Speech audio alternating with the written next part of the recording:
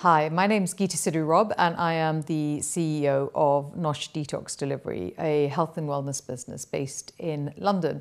And today we're going to talk about transition. Transition is happens to everyone, and it's different things. It means different things for different people. So you've got the transition of moving jobs. You've got the transition of moving home.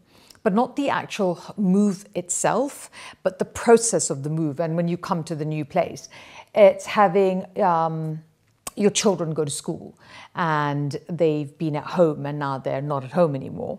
It's got to do with knowing that suddenly getting a diagnosis of illness.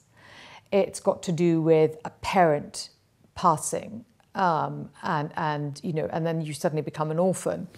Transition is a very funny word because it seems really quite benign and it doesn't have a lot of an emotional content to it.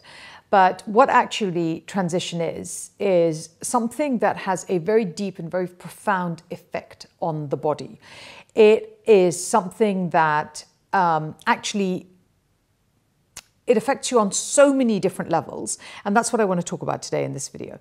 So there are many physical manifestations of transition. It can affect your sleep.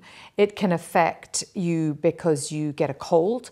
It can completely reduce your immune system and you can feel quite ill. You can get sort of mild irritable headaches. Now, this is more understandable where you have had someone say, look, you're really ill, or you have cancer, or you have something really quite, life-changing. We're more understanding of the symptoms. But in fact, these symptoms come about no matter how severe the transition is. You could literally just move from one home to another, and your body doesn't understand the difference between that transition and the transition of, oh my gosh, you've got cancer. So I want you to understand the physical effects of enormous change on the body, even when it's a good change. The thing is, excitement actually has an undercurrent, a sort of an underbelly of fear. And that underbelly of fear is the spark that makes the adrenaline run, that makes it exciting. But that adrenaline is also what makes us unable to 100% relax for a little while post-transition.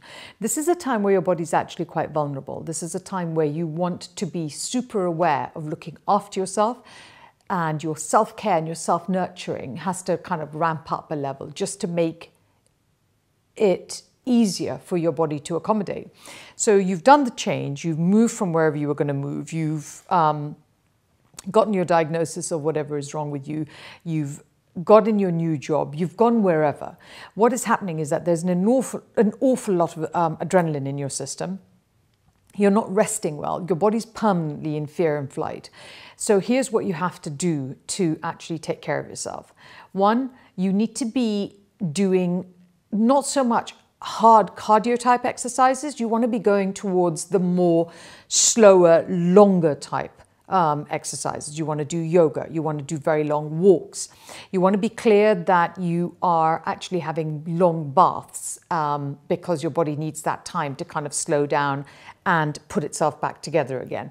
You want to actually try meditating, finding ways where you can be calm and still and peaceful, because the more and the longer you do that, the better your body starts to acclimatize and accustom itself to where you are. You also want to be eating as clean and as healthy as you possibly can. You want to be eating your fruit, you want to be eating your vegetables, you want to be drinking water, and you want to actually, one of the few times you want to lay off the alcohol as much as you possibly can, because in these states of transition, in these states of heightened adrenaline, you will feel the alcohol so much more. It will also affect your hormone patterns. That's why your sleep then gets affected. It affects your periods. This is why when you fly, your periods change. All of this stuff does make a really big difference. Be aware that your body is trying to protect you. It's trying to look after you and help it to do that. If you are going through a transition, let me know which part of this actually you did try and which one you felt and how it had an effect after you tried doing it. Leave a comment down below and like the video if you liked it. Please subscribe, and if you want to know more about what we do, my name is Geeta Sidhu-Robb and you can find me on noshdetox.com.